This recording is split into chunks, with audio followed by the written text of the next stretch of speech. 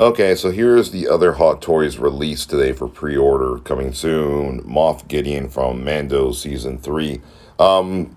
It looks cool. I like the helmet, definitely. I mean, it's Moff. I mean, he's a cool villain, no doubt about it.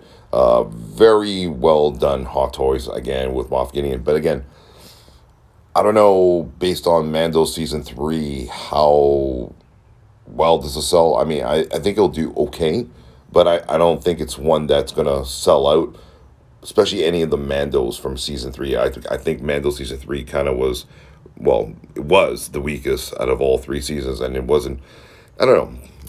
What am I trying to say here? I'm trying to say that it's a good figure, but it's not worth paying $300+.